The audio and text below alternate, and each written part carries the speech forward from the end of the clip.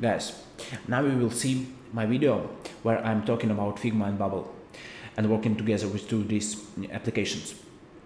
But why is it important? Why are we talking about working in Figma before Bubble? Why you can just start working in Bubble and program right there? Just because design elements, consistency, it's nowadays is really important. You can have a successful app without good design. It's the truth that we face today. You need to have good design. You need to have smooth working app.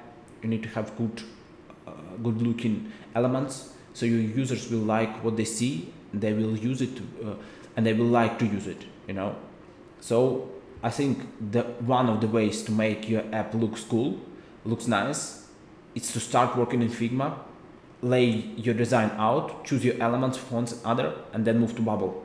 So let's start. I start always working in Figma before moving to Bubble. So I have pre-designed system, and then I move this system to Bubble. All my styles, all my variables and colors. Why it is cool? Because you can have like view from the top on your design. You set all your elements together, you set your fonts, you set your styles, you like what you see, and then you just starting like programming, just start working in Bubble, all these margins, paddings, and all the stuff. So first part of the work, you just make creative decisions, play with ideas and other stuff, and second part of the work, you just programming, you all in to make your app work correctly and be responsive and all these things. So I'm separating part 1 and part 2 of my app building process. So what we will cover today: create beautiful consistent design using Figma, prototype and generate ideas before building. So you play, you see how others do this, you get inspired, you generate something for your app, you set your layout, you set your styles, and then you move to, as I mentioned, to move to Bubble. You prepare through this process from one app to another. You will create your styles, your designs, your like design sets of your favorite icons, favorite colors, favorite fonts, and you will have your like design base, so you can use from app to app, and you just like form your own branding. So for example, if you have some Bubble consultant services, or you work as an agency, you can leverage this this way of working to make your own style, to keep your style consistent, to be so the people will know that this app is made by you and not the other Bubble developers. It's actually, I think if you find like good Bubble agencies, you will see that their style is always consistent, always on like colors, fonts, from app to app, it's almost the same. And you can build faster, because when you have like your design elements laid down, you can move really fast, because you all have everything. You have your colors, you have styles, you just go and program it. Yeah, so you just lay one page from to another like till the end. So you all in on this workflows tab, all on the backend workflows. So you're just thinking like programmer, not like a designer, So okay, I'm close this my presentation, and we will. So I was working on this CRM. I will show you. So I have my CRM that I was playing around with. You see, this design is finished. It's consistent. Why it's like this? Let me explain. We go to this page, and you see these 3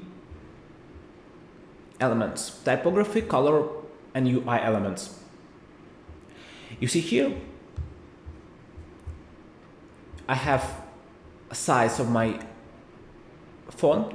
I have the like semi-bold, bold type, and I have the size in pixels, and you can see my font name.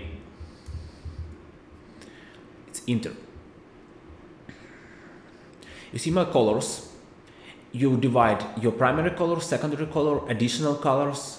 You set your dark color, dark gray and white. You set your faded colors for buttons. You also choose your icon color, line color, and yeah, you can different line color. For example, one for more like grayish and one for lighter. And you also choose and create your elements. Guys, I will share this Figma file for you in the description, so you can see in details what is this and play around with it or use for your own.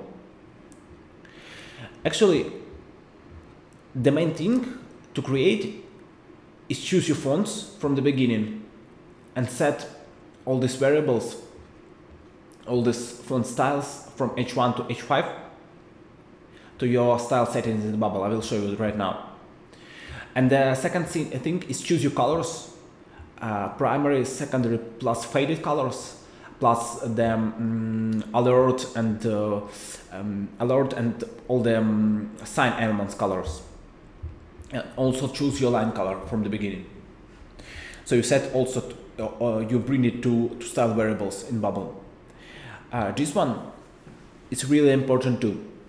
But the main thing is choose your button, how it will look like, and keep it size of the button, font size, font color the same from one page to another. Is the main.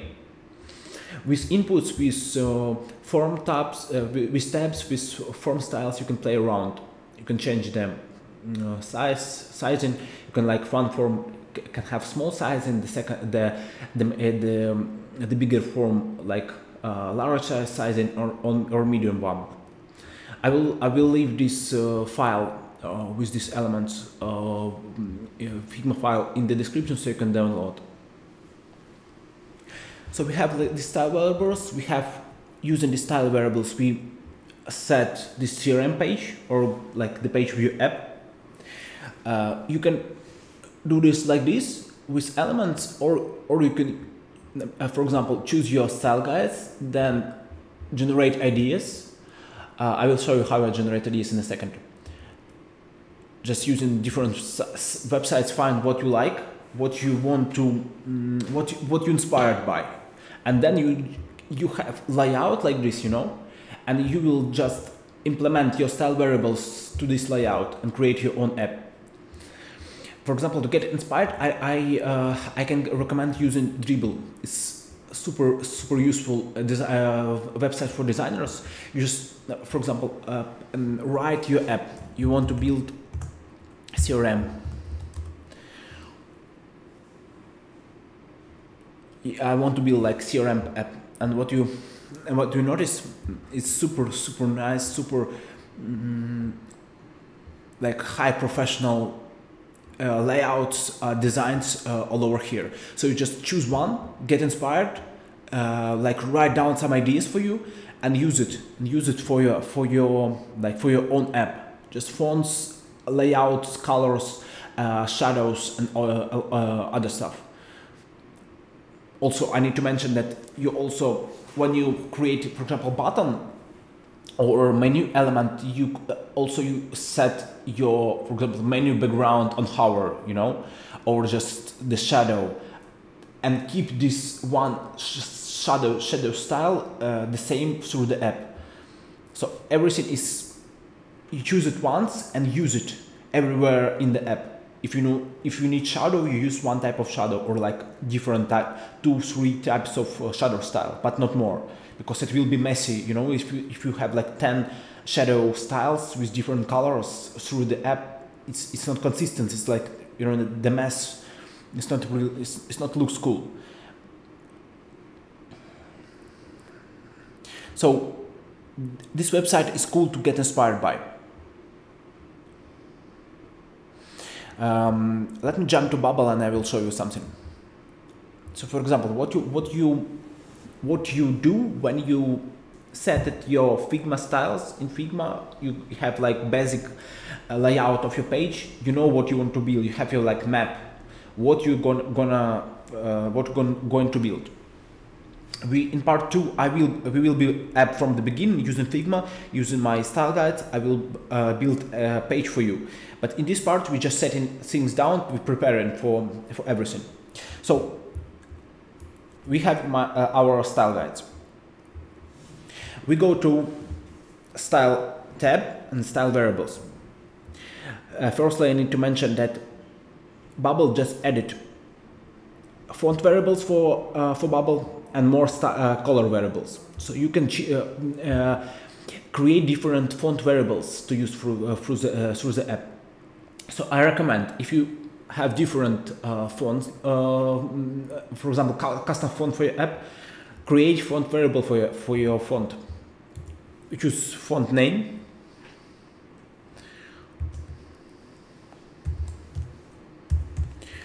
You choose description. You can write whatever you want.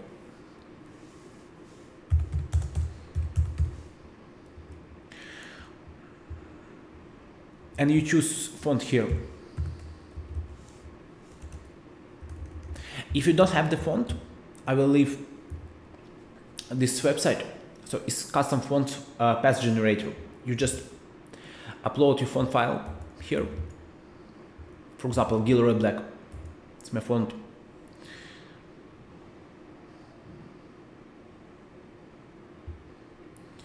You generate CSS file path. You just using this file path to put it. Accidentally close it.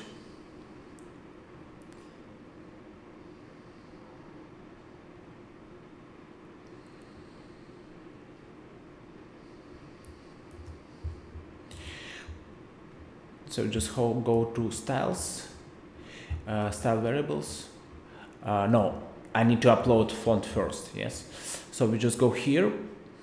Let me find. Yes. Okay. So here is important your font name and also your type of font, black, semi-bold, or other. And you put here your link that you copied from this website. I will leave everything in the description so you can use it for your own. You add font. The main thing is this color step.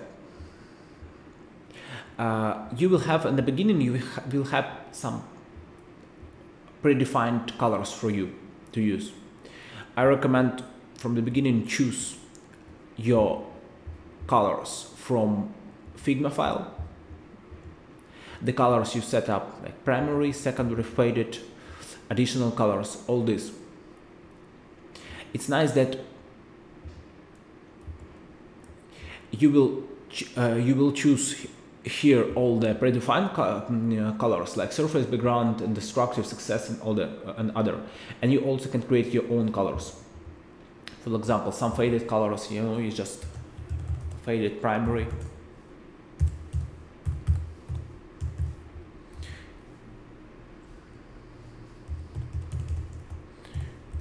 In the description, you can specify, for example, it's color for my main elements on hover. Just it will be faded, so you can use it and you can understand. And you and maybe other Bubble developers that is working on your app. So you just create faded primary, faded color. You just, for example, choose something. So it's the main thing. We created our style guides. Then we moved to Bubble. We using our style variables. Here we set our colors. We changed here. We set our fonts using this font generator. We created our font variables. Before, if you have custom fonts, you add it here with this link, this font name, and you ready to go. You have all your styles set up and ready. So you just can move to part 2 where we build page from the beginning. So I will show you how I'm leveraging this type of working in Bubble. Thanks for watching. See you in the part 2. Bye.